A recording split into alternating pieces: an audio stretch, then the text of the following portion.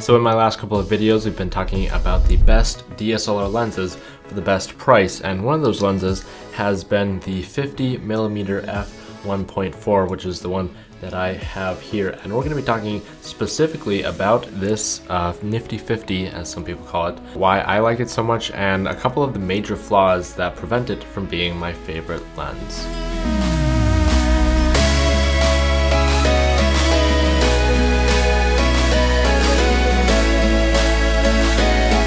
I'm giving away a $25 Amazon gift card. All you have to do to enter is 1, like this video, 2, subscribe to this channel if you're not already, 3, turn on post notifications for this channel, and 4, leave a comment down below telling me what you would do with those 25 bucks. So I got a comment in just a couple of days ago by Gunther VM, and he says, I've tested the cheaper 50mm f1.8 ISSTM lens versus the f1.4, which is the one that I have, and the f1.8 is much sharper than the f1.4. So I actually don't own the 50mm 1.8, I only own the 1.4 because I didn't think there would be too much of a difference. But this guy's saying that it is much sharper, which is pretty interesting because the first dislike, I guess, about the 51.4 is compared to like my other lenses and like the L lenses, it's just not that sharp. I know that generally speaking, when you have a wider aperture, it's not going to be as sharp as when you like are at f4, f8,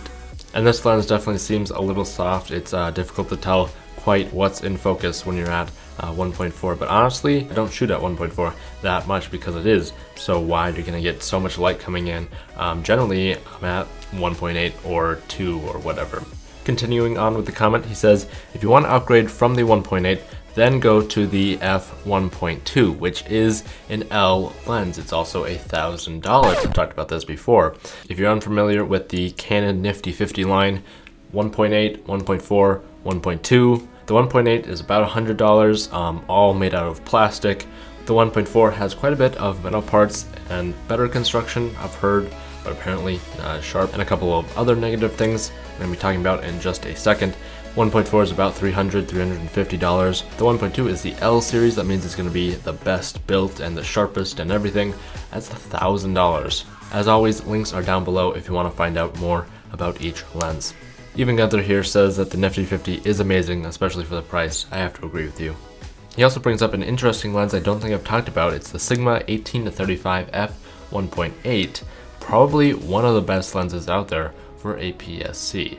So I've also not tested that lens, and it's going to be quite a bit wider, and you're going to get a nice zoom length. f1.8, that sounds like a pretty good lens. I'm going to definitely link that down below. Okay, so back on topic, we're talking about the Canon 50 1.4. We've already discussed how it's not the sharpest lens. Definitely have to say, yeah, it's not super sharp, but it's not like bad. It's just not going to be your sharpest lens. My second dislike is there's a lot of chromatic aberration. If you don't know what that is, that's like the green and purple kind of coating or outline of objects with a high contrast. And I actually noticed that the second I started shooting with it. That might be because I was in this studio setting and there's quite a bit of contrast that happens. Actually, when I've been outside and shooting more real life stuff, you don't really see the chromatic aberration that much. But definitely when you're like inside, or if there's a lot of contrast, you're gonna see that weird purple and green outline that happens. I've looked it up and not too many people have really discussed that about this lens. That might just be my version of the lens might have that problem, but this does generally show up when you have lower end lenses. Another sign that it's not the top tier lens is a thing called lens breathing. So what lens breathing is, for those of you who don't know, when you focus, since it's not a zoom lens, you can't zoom at all. It's just a fixed 50 length, which is pretty great. When you're on an APS-C, it's more like 85. Still a really great focal length.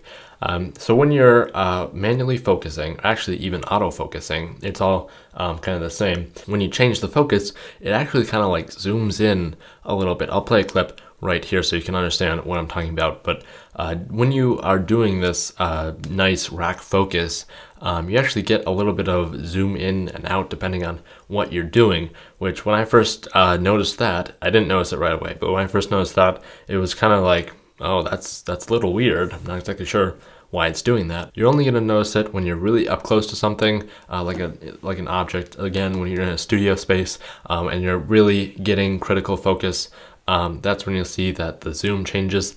Personally, that's not too much of a problem. I'm okay with living with it, but I'd definitely say the 1.8 is probably gonna do the same thing with that lens breathing. All right, so my final dislike would be the autofocus during photos.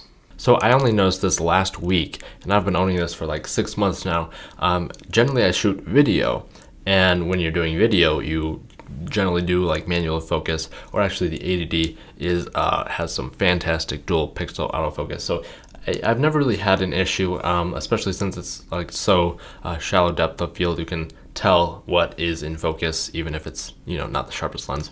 But I was really surprised. I was actually shooting some theater pictures where there's a lot of high contrast, and I was pretty far back. But since it is an equivalent of an 85, the photos were like full body length or whatever. So I was using autofocus because it was like a live action thing, and I didn't really have time to manual focus. Generally, you don't have time to manual focus, but when stuff is moving and you're not able to control the environment, I always use autofocus. Also, it's generally more accurate, but with this lens, I got no usable photos, so it was definitely a good thing I brought along my 70-200. That thing nailed it. But every single photo with the Nifty 50 1.4 were not in focus. Like, some of them were really, really bad. Again, that could just be my lens. It was pretty dark in there, but I was shooting way open with the aperture, so that definitely was a mysterious problem. That's it for my rant about the 1.4. It's a great lens, and you know, generally I do more video than photos, so a lot of these issues aren't going to affect me too much, but if you're doing photos, those are some pretty critical things you might want to think about before you pick up the 1.4. Once again, links are all down below. If you want to pick up the 1.8, it's a fantastic deal, and apparently even sharper than the 1.4. Thank you for watching, and as always, don't forget to keep it pro.